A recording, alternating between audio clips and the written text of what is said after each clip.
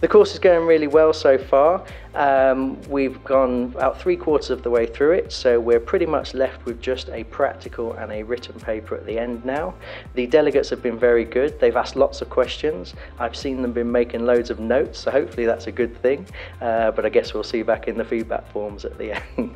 At the moment, the course has been packed full of information, learning the basic principles about how the Legionella bacteria grow and all the control measures. Brilliant, yeah, really informative. Yeah, going to a training course is an ideal way of reinforcing your knowledge, and the tutor's been great, you know, the people have been good, and yeah, I think it's been really, really worthwhile. All training's really good. It gives me the confidence, plus it gives my managers the confidence that I've got the information to protect them as well and protect the employees. If I was speaking to another IOSH member, my advice to them would be to undertake the course, because you do get a lot of knowledge, whether it's you're in a low risk or a high risk environment, it gives you an awful lot of information.